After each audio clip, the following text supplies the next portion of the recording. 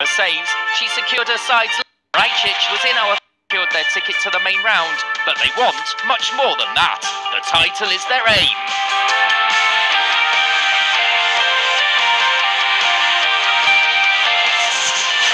Rajcic was in our 3 stars in round 3, and this time around she's also part of our elite selection.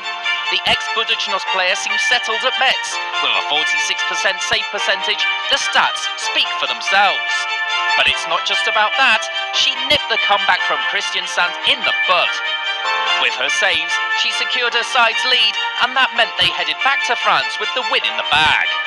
The keeper finds herself and her team at the top of the table, and we're looking forward to seeing how this promising side develops in the coming matches.